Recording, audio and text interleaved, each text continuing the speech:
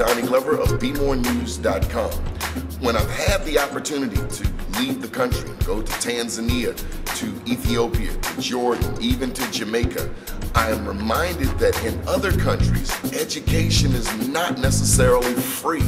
But here in the United States of America, it is absolutely free. Now, they're not always the best schools, but we have free education.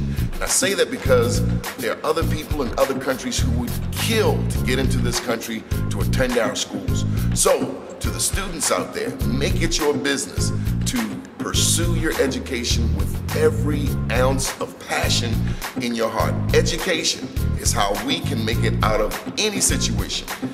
Education and also politics. But for the education piece, do your best, study hard.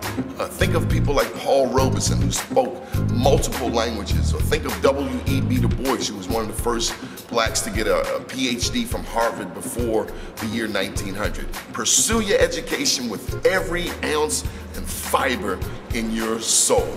My name's Donnie Glover. This is the Glover Report right here on BMORENEWS.com. Special thank you to TalkLounge.org.